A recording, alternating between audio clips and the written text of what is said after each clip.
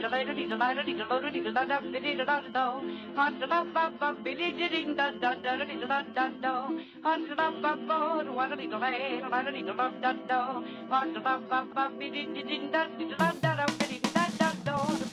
hello, hello. We are back with another shelf tour. It is not the morning. Remember how many times have I said I'm not a morning person? It's afternoon. That's probably for the best. I'm much more level-headed. I have caffeine in me. It's been ruminating in me, so I'm kind of like...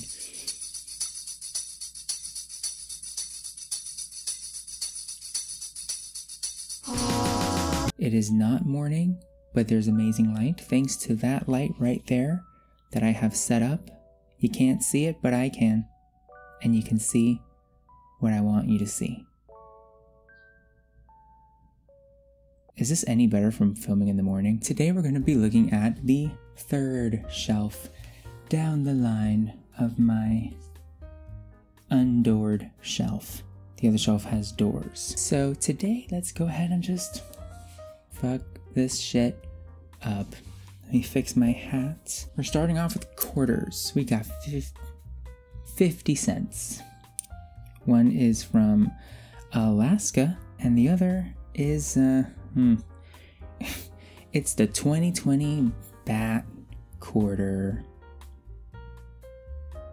Don't we hate it? That was such a bad idea. I mean, nobody really knew that this was gonna happen, and that was kind of already set to be made in 2019. But it's still a pretty bad idea. It would have been a better idea to just make blank quarters. Peppermint essential oil. Now listen, before we go down the Facebook mom Karen path about essential oils, I do not believe that they can heal or cure cancer or do anything like that with, you know, please, if you have any conditions, seek medical attention. I just like smelling them. I like diffusing them. Remember, I am a very olfactive individual. So I like smelling good and I like my room smelling good. And usually my room smells like either incense or essential oils. Ooh, that is crisp. I love, love, love. Peppermint essential oil for the morning is delicious. It's a great way to wake the fuck up, to put it lightly. Nest Cocoa Woods Parfum. This one is a sample that I got from one of the former managers of the restaurant that I worked at. She and I have gotten pretty close, like with a friendship. She and I have this affinity for like the nicer things, I guess you could say. And so she always gets me fragrance samples from wherever it is that she goes. Oh, ooh. It's exactly what the word implies. Oh my god, it's like chocolate. It's such a delicious gourmand smell. I also like the rollerball. It's much nicer to, in fact, I'm gonna go and put some on. You didn't see that. This, I actually really like putting it on before going to sleep. Going to sleep with this smell? Oh my god. Oh, it's like you're rolling into a dream. So next up we have Le Noir 29 by, I still don't know if it's Lilabo or Lelabo. Nobody told me in the comments. Rude. I could probably look it up, but I don't want to. I'd rather be wrong. It's a tiny little sample, and this one I actually found it at work. It was sealed. It was in a sealed envelope. So it's not like, you know, I just found it on the floor and I'm like, ooh, a vial.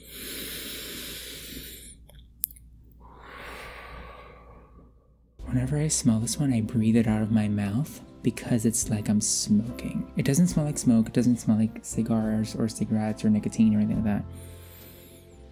Oh, it's just like, it's like it has to travel. It has to travel. This is actually a really good smell. I have my thoughts about this one. At first, I will admit, I thought it either went bad or that somebody was trying to sneak alcohol into work, which makes no sense because I found it at the bar. It does smell at first hit a little alcohol-y, but then when you put it on, that's when it really starts to develop. Oh, and it smells so good. This one, on the other hand, Ambrette number 9, also by Le Labo.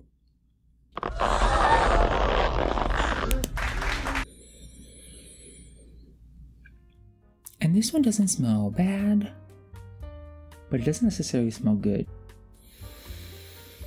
Yeah, I can't really pick this one out. When I put it on my skin, it's almost like it disappears and it just smells like flesh. And it doesn't smell like my flesh, it just smells like someone's flesh on my flesh. It's a strange smell. It's not really for me, but I like the little sample, and I'm a glutton for punishment sometimes, and I give things different shots. I'm a sucker for second chances and third chances and like last drop chances. Some more essential oil. This time it's eucalyptus, 100% pure eucalyptus oil. I like diffusing this one as well. Wow. Oof. Cleans my fucking sinuses, cleans my lungs out. We have a Target receipt. It's blurry, so I can't even see it. Another receipt. This one is from The Habit Burger Grill, and I just got French fries that day because I wasn't particularly hungry when I was in the company of good friends. I was a happy, appreciative boy. So this is a little makeshift mask thing. Instead of wrapping it around your ear where it could hurt and be like, owie, owie, my ear, ow. You wrap the elastic around the buttons. It came from a button-up shirt. We just cut it up, put the thing around the thing, put it on my head, bada bing, bada boom. My ears were saved. Thanks to the Powerpuff Girls. We've got some hair ties. They're probably dusty. They're actually kind of like Halloween colored. Look at that. Orange, purple, and black. That's very much me, by the way. Anything Halloween colored is highly me. We have a pen, a red pen. It doesn't smell like anything. I use it to mark my book that I'm currently reading. And I haven't marked the book because I'm trying to just finish it already. What do you think about marking books, by the way? How do you feel about that? A lot of people have different opinions on whether they should annotate in books or not. Personally, I like it. It leaves my marking in something, right? And you never know where that book is going to end up. I actually like buying used books and seeing what people have written in them. So this right here is actually all one thing. This is my money box. It is one of my spiritual practices, one of my, I guess, witchy practices, and we're not going to go into that right now. We're not going to go into the box either. That is very, very private, but it's how I manifest money. I'm just going to say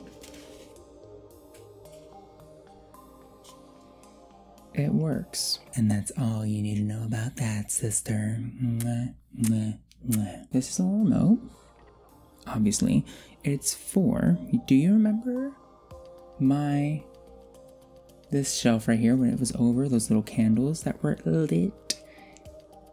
This controls them, so I can have them on for 4 hours, and then they turn off automatically after 4 hours, so it's nice to go to sleep to that like nice little flickering light. And it's not an actual fire in your room, which can be dangerous. We have a highlighter, and the highlighter I'm also using with the pen to mark the book that I'm reading, which is over there. I had shown it last time. There's a lot of dust flying around. That is because this is dusty. Remember, you are dust, and to dust you shall return.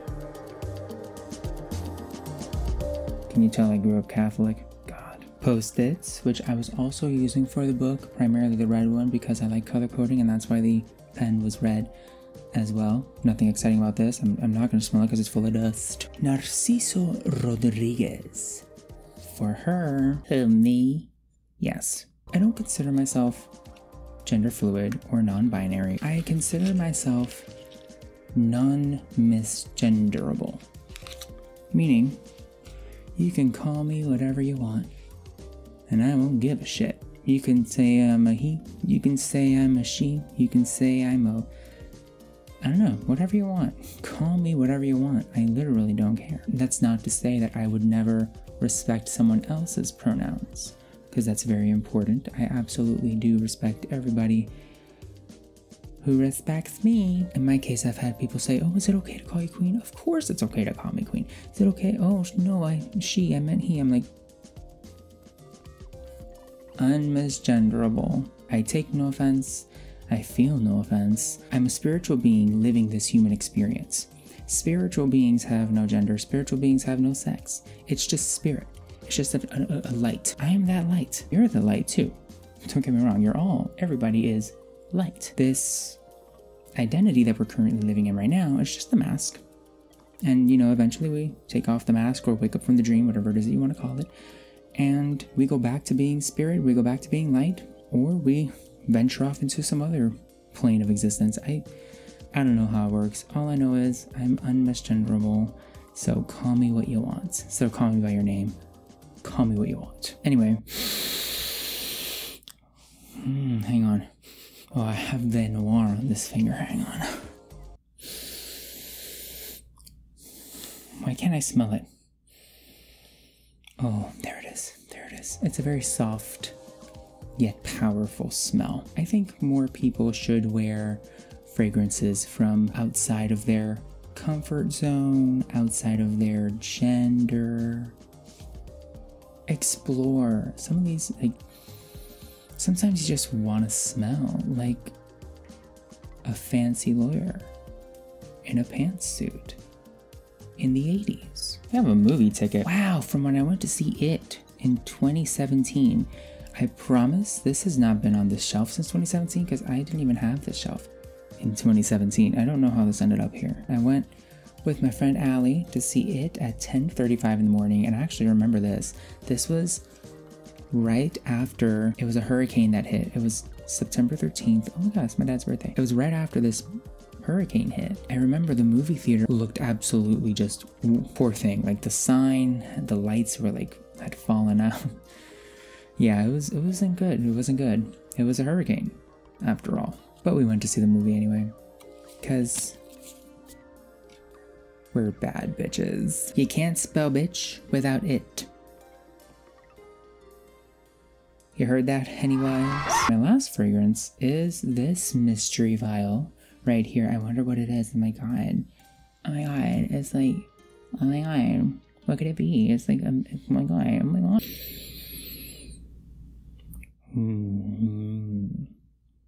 Makes me do that face. This is Florida water. All those cheap colognes that you see in Target or bodegas. I say Target. It used to be, they used to sell at Target. I haven't seen it at Target in years. But you see that at dollar stores, bodegas. I love this. I got this at this bottle looks very expensive, right? Got it at the dollar spot at Target for I think it was $3. I think at most I paid $5, and it looks super fancy. And then the Florida water is $4 or something like that. But altogether, this looks ooh,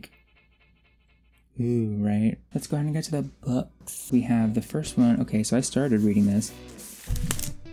Clearly, Nobody by Mark Lamont Hill. Well, Casualties of America's War on the Vulnerable from Ferguson to Flint. And let me tell you, I got about halfway through. It really hurts reading this. It's devastating to really read and learn everything that's happened that has led up to this point. I only stopped reading it for now because I had to go over to the Anti-Fascist Handbook. My knees are crack-a-lackin'. Oh my god, ow. Haven't been on my knees this long. Usually they finish by now. I am in a lot of pain. The Condemnation of Blackness, Race, Crime, and the Making of Modern Urban America by Khalil Gibran Muhammad. I have not read this one just yet, but it is definitely on my list. It is a hefty one. She's got a lot of words. She's got a lot of words. But I will absorb and learn and grow. This is my current journal that I'm writing in right now. It's Beetlejuice inspired, and I really like it. It's got pretty good pages. So far I've written this much. Hopefully I can get back to meditating soon. I haven't meditated in over a week. Yikes. And this is the journal that I did the flip through. Go ahead and click it up there. It's up there. You don't have to click it now. You can click it later, but you know, just get back to it, okay? Check out the flip through. How to Be an Anti-Racist by Ibram X. Kendi. Have not read this one either. Again, all these books, I bought them all together from bookoutlet.com. Not today's sponsor. I'm not doing that bit again. The Strange Case of Dr. Jekyll and Mr. Hyde. And other stories. You know what's really funny? I read The Strange Case of Dr. Jekyll and Mr. Hyde. Have not read the rest of the books. Rest of the stories here, but I read that one. They started off the story by saying, everybody knows the story now, but when this first came out, nobody saw it coming. This was like the plot twist of a lifetime.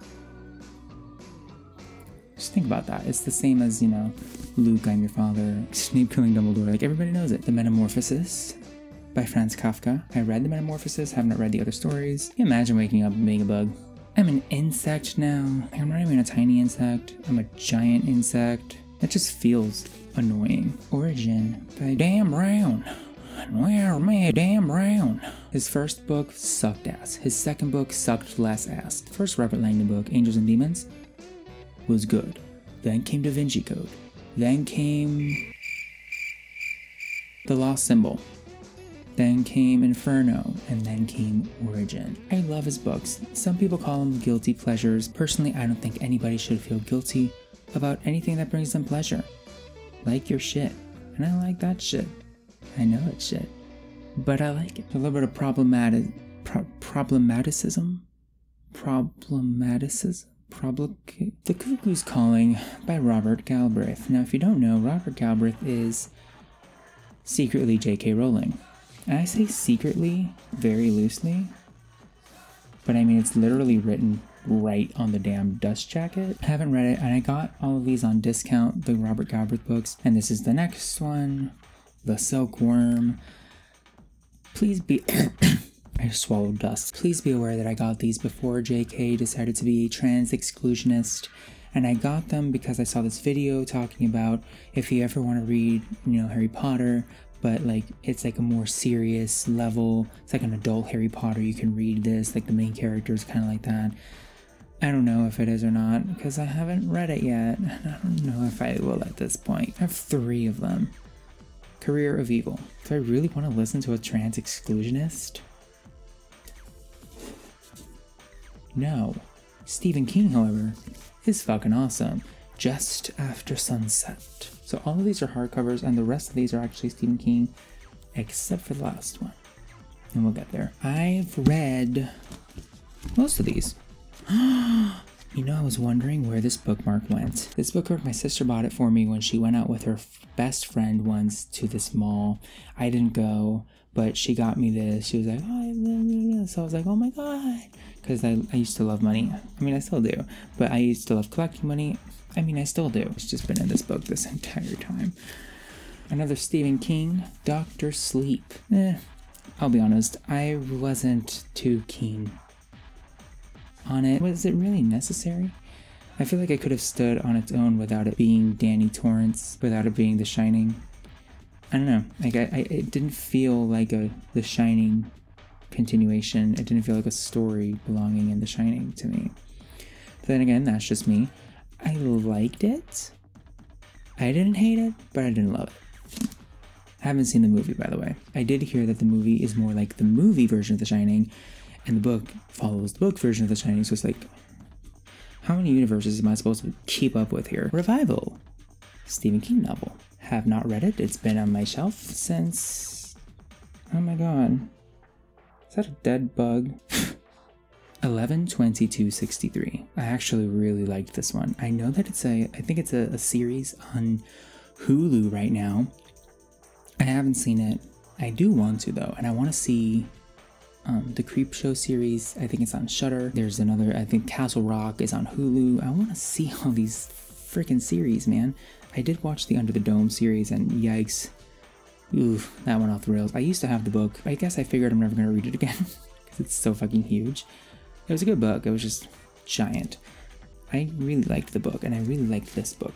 Well, spoiler alert, I liked what he did with time travel. I thought it was a very very nuanced take on time travel, because I feel like every single time travel story has been done. Full Dark, No Stars. I've read some of these. They're short stories, kind of, sort of. Actually, no. They're...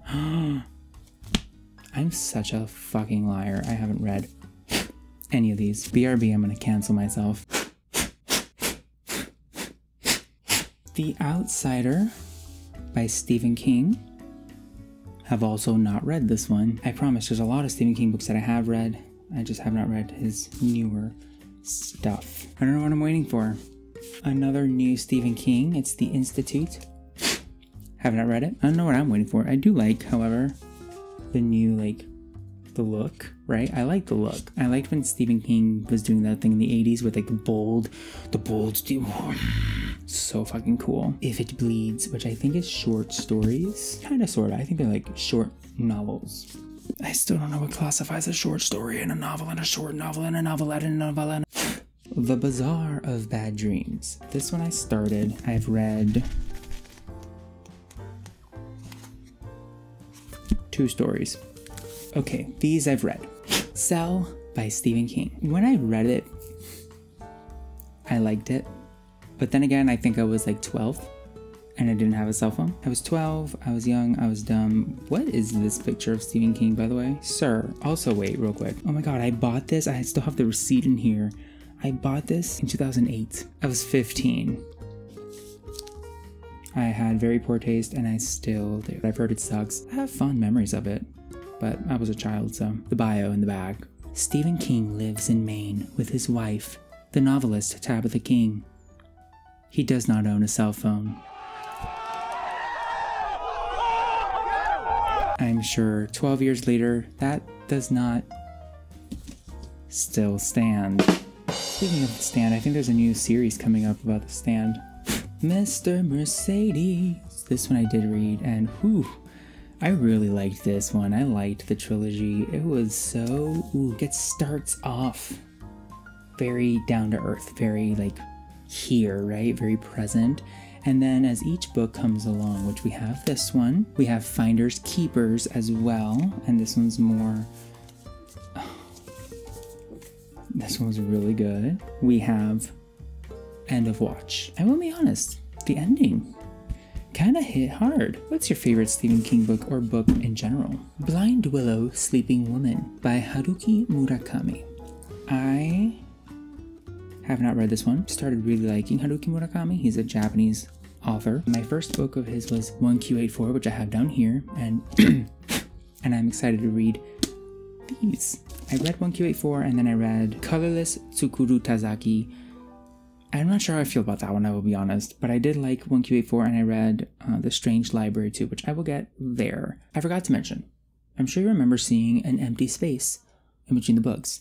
That was originally taken up by the 7th novel of the Dark Tower series by Stephen King.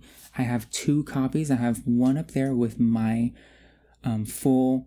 Oh, I can't wait to get to that shelf. Point is, I gave it to my sister like last weekend, so that's why it's missing. But it was here for a long, long time. Anyway, my knees are about to just exit the simulation. So let's go ahead and clean this baby up and make her pretty. Let's go. So as you can imagine, after having been on my knees for an entire hour, I didn't feel like recording the end piece in front of the freshly cleaned and organized, or should I say reorganized shelf, so I'm just doing this lazy voiceover instead. Now, before this, I used to have the books ordered in like stylistic form, but I went ahead and instead did it alphabetically. It's better that way. It's prettier that way. And I also added a book, A Challenge from the Actor, from a shelf below it. And here it is in all of its glory. Isn't that a lovely shelf? Was the amethyst in the other one already? Was the amethyst shown in what I think it was? Well, I put it there because, yeah. And these vials, these little tiny Lilabo or Lullabo vials look pretty bitchin' in front of these classic books. So thank you for watching. I would greatly appreciate it if you liked and commented a little something. You could just say hi. I'll say hi back. I'm not mean, I think. You can subscribe if you want. I would appreciate it. I think that would be pretty bitchin', actually, to subscribe. So why not? And I'll see you on the next shelf tour, or with whatever else I come out with. Most likely within the next week. Ooh. Stay safe, take care, love you lots, but love yourself more. Toodaloo.